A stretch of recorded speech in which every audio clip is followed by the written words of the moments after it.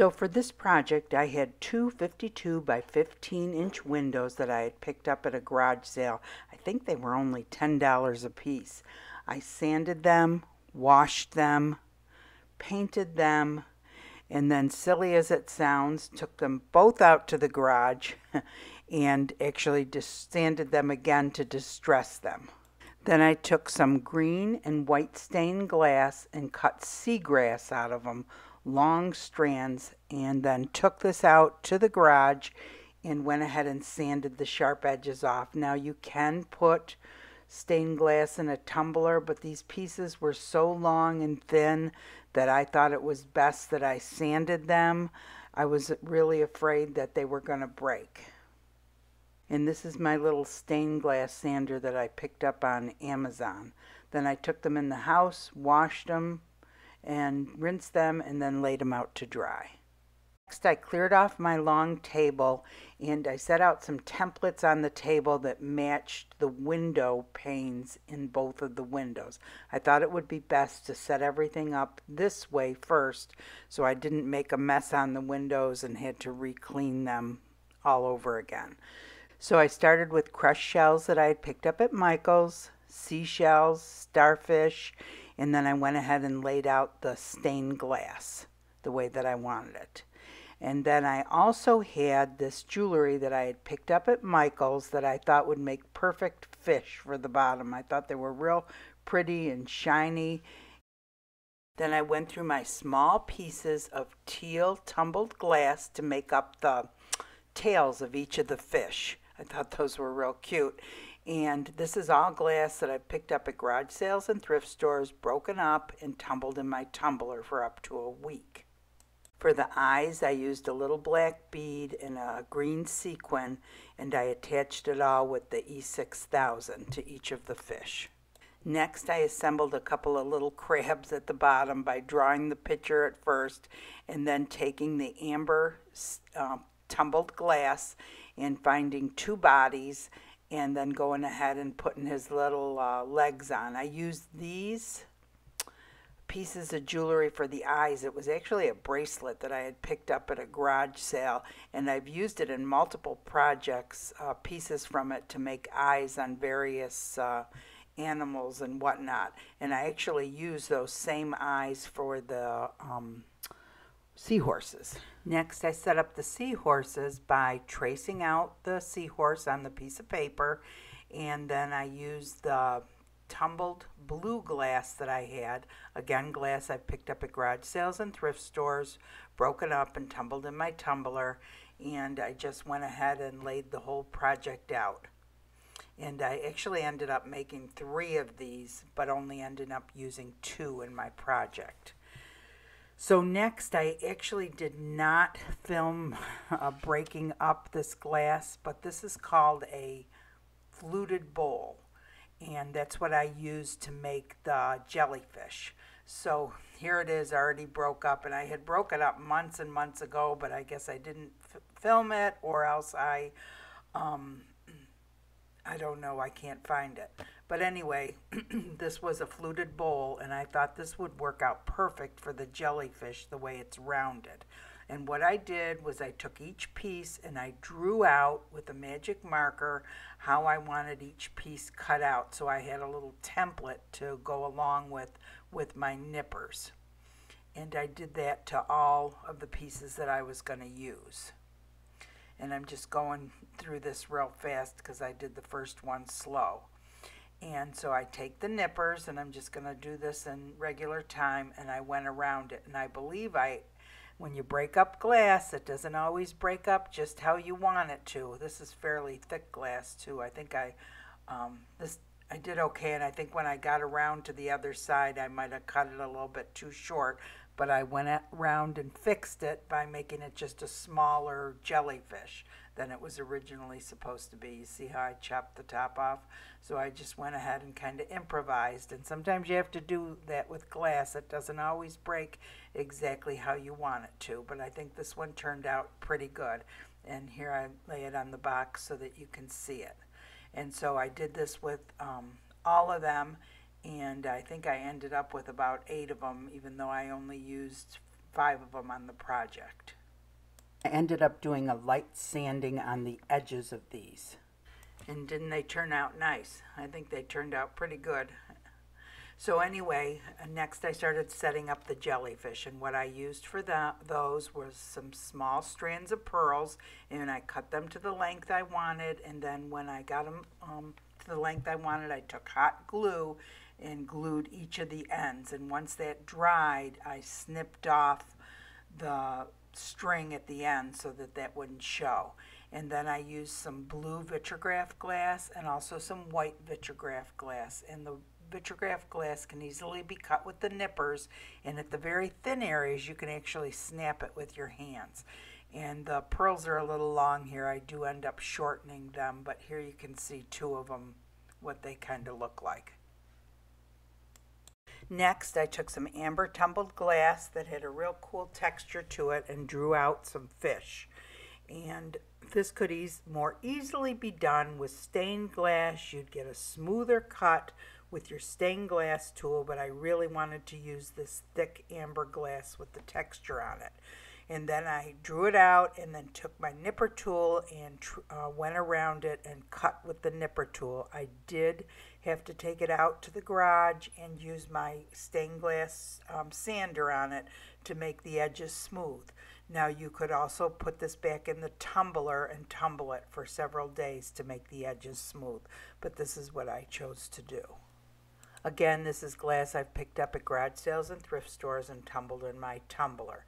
And I went ahead and did the same thing to about 6 pieces of glass to make several fish. The magic marker marks can be taken off with rubbing alcohol. Next, I ended up painting these great big blue stripes using UV resin, mica powder, and blue glitter. And then in between the blue stripes, I used UV resin clear with some gold glitter. And they turned out real pretty, but they were kind of a pain because you had to, every time you put a stripe on, you had to put it under the UV light. The UV light would only run for 1 minute. You had to keep on turning it back on and going over it and over it and over it. I decided to do the smaller fish a little bit different. And what I did was I took a marker, a blue marker, oil-based marker, and went ahead and painted the stripes on each of them. And then I took clear Elmer's glue mixed with some gold glitter, and I just went ahead and painted them that way to make them glittery. And I thought they turned out real pretty. And then for the eyes, I had purchased some eyes off of Amazon, and I thought I could use them for a lot of other projects too. And a lot of people purchase them to put on fishing lures to make them look more real to attract fish. It was $8 for 200 eyes. They came on 5 separate cards. Everything I use in this video I will link under the description. They're 3-dimensional and they're very realistic looking. You can see I also painted the tails and fins with the clear Elmer's glue and the glitter. What I end up doing is working on one pane at a time. I moved everything from the template to the pane, and I mixed up my resin off camera. The resin I'm using for this project is called Craft Resin Creative Liquid Crystal Clear. It's a low viscosity, no VOC resins. The work time is about 40 minutes, and it's a 24-hour curing resin, and it has to set at temperatures between 70 and 75 degrees Fahrenheit. So that's a little shorter temperature span than some of the resins, but I really like it. It's easy to work with. This is another one of the fast setting resins that you cannot use on canvas. So anyway, I usually drizzle it over the glass first, put it up around the sides and in the corners, and move it around with my little tool to make sure everything's covered. And when I first do it, I don't worry about things getting moved out of place at all, because I then come back with a toothpick and push everything back into place. You can see I put the 2 little levels up there, but the other thing I don't really worry about anymore is the leveling, because what I end up doing is after I have everything set and I've used the torch and it's ready to set overnight, I go ahead and pick it up and set it on the floor on 2 protective pieces of paper so that I know it's perfectly level. Other thing I didn't mention is the blue tape that you see is on the back, and it's to help to prevent any resin leaks. I apologize for this paper I have behind it. This is actually a tablecloth from the Dollar Tree, and I thought it was going to be good because it was opaque and not translucent like their other tablecloths, but it's kind of distracting, and it's difficult probably for you guys to be able to see what I'm doing. But anyway, here I am going in with my toothpick, straightening everything out, and I'd used the torch several times, and then I let this sit overnight on the floor, and I do not do the top part until the next day, just so that I don't risk getting sediment in the bottom part. So at the very end here, I take some crushed glass from Michael's. It's the silver reflective glass that they have all the time up at Michael's, and I go around the perimeter of the project, and I do sprinkle a little in the middle of it. So here's the second window. So I've taken the first window, I've put it on the floor, and I've covered the area with a dust cover. This is the second window, and again, I'm just working on the bottom portion of it because I don't want to risk getting anything in it while I work on the top, and I'll do the top part tomorrow. And I pretty much basically do this exactly the same.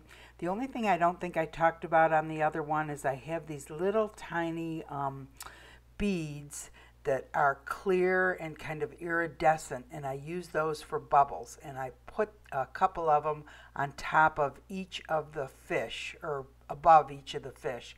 And then again, I take the crushed glass from Michael's and I sprinkle it around the perimeter and a little bit in the center. So this is the next day, and the bottom of both of the windows is set, so I don't have to worry about sediment getting into it, and I'm setting up the top part of both of the windows. And I'm just going to go through this real fast. Don't want to bore you with it, but I put all the jellyfish at the top, and you can see I put the smaller fish down at the bottom of the top part of the window. So here I am with the bottom portion of the first window, putting the resin on. The only thing that I didn't talk about before was I took some I lifted up the top part of the jellyfish and sprinkled some crushed glass on top of the VITRIGRAPH glass to kind of hide the top of it, and then put the top of the jellyfish back on. I don't know if it helped. I think it did maybe a little bit. And the other thing is the strands of beads for the jellyfish. Once you put the resin on, they're much easier to manipulate and kind of twist and turn if you want. And as it thickens up a little bit, you can still get back in there and move the strands of beads to the position that you want them in. The top portion of the first window is now done, and I'm moving on to the top portion of the second window. And here it is. I'm just starting to set it up. And this side I only end up using 2 jellyfish on the top, and I end up putting a seahorse on it because there is not a seahorse on the bottom. So as you can see, I actually cut out a template for the seahorse and taped it to the back of the window so that it could more easily be set up. So here I go again with the resin, and you can see the larger fish that I put up at the very top that I had made. I think I made about 5 of them. I ended up using 2 on this window and 1 on the other window. So when this is all done, again, I cover it with a dust cover and it sits overnight.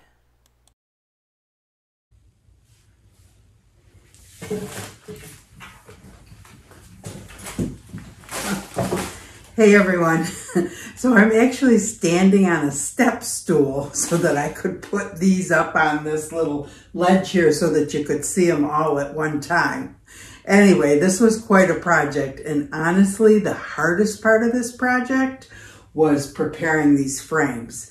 You know, that's one of the things to look for when you go to garage sales. If you do find some old windows, look at the condition of them, because that chippy paint was such a pain to get off. And I really had to smooth it way down, because when I went to paint over it, you could still see the chippy paint under it, and I just didn't like the way it looked. So anyway, just the preparation of the windows was what was the biggest pain. Doing the glass and trying to figure that out was kind of the fun part. But anyway, So they're finished, and like I said, I did one section at a time. It would have been too difficult to try to put it all out. I would be afraid that I would get sediment in one. So I think it's in your best interest. Even when I do the more rectangular windows, I try to do one area at a time and wait till the next day and do the next area. And sometimes it'll even sit done for a week, you know, one section until I figure out what to put in the other section. So it's just an idea. You know, whatever works best for you is what works best for you, but that's what works best for me. Anyway, the resin that I used, and I'm on a step stool, so I'm reaching over here. This craft resin is what I used for this. I am not getting paid or anything. The reason that I chose this, back several videos, I talked about that one video from Steve McDonald and how different resins yellowed, were more likely to yellow. This was one of the better resins. I don't know if you remember, one of the DICTION resins was really good too. And I started using that, and we found that that wasn't good for canvases. I don't know if you remember the whole thing about that. This is another resin that was really good and didn't yellow. I'm sure it does yellow if it's outside, but in his experiment, it didn't over a certain period of time. And just remember, everybody lives in different parts of the country. Where I am, I'm here in Florida where it's hot and the sun is extreme. So I'm sure after a while it would yellow, but I just thought that if it was less likely to yellow out in the sun, then maybe it's less likely to yellow indoors. So I'm not just randomly experimenting with different resins. I really have a purpose when I choose a resin. So, and like I said, I'm not getting paid, but so I don't know if you remember how I did with the art resin and compared it to the DICTION and how it left the fish eyes. Well, this is the crystal clear resin, and it also leaves fish eyes on canvas. So don't use this resin on canvas, but it's great for on glass. I really like working with it. It cures in 24 hours, and it does have a fairly long work time also. And the bubbles are pretty easy to get rid of. They some of the quicker setting resins, the bubbles are fewer, but sometimes the bubbles can be harder to get rid of. But I was able to get rid of these okay. So anyway, anyway, I think it turned out cute. I hope you guys can see it okay. And if you have any questions or comments, I'd love to hear from you. We've got the Facebook group going now. People are posting all their projects, and it's really fun to see everybody's. I hope you guys will join us and post your pictures too. What else do I want to say? If you enjoy the video or enjoy the channel, go ahead and subscribe. If you enjoyed the video, give it a like or a thumbs up. That really helps the channel. And I hope you guys all have a great day. Thanks for watching.